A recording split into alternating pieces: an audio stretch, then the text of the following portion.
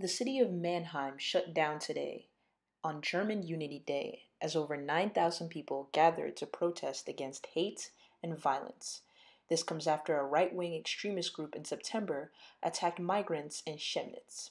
Clemens, a student here in Mannheim, talks about Germany's relations with migrants in the future. Guter Hoffnung, dass wir uns auf dem richtigen Weg befinden. Und wir haben ja erst letztes Jahr die Ehe für alle vereinbart und durchgesetzt in unserem Parlament. Und ich finde, das ist ein guter Weg und das ist ein guter Anfang, aber wir haben noch viel zu tun.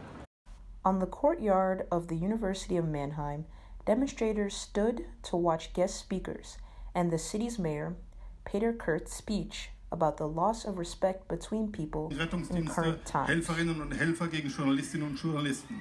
Treten wir dem entgegen. Die Stadt Mannheim toleriert alle und ich denke, das ist so ein Grundgedanke, der in Mannheim schon eine große Rolle spielt. Klar gibt es hier auch immer wieder mal Probleme und Ärger, aber im Großen und Ganzen denke ich, läuft das recht gut.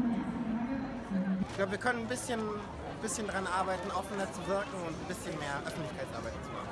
Ansonsten, ja, Flüchtlingshilfe sind wir ja schon drin, oder? Ja, also wir sind da schon ziemlich engagiert eigentlich. It's clear that this demonstration will spark future reform against hate and violence. For UCTV News, I'm Tama Moni.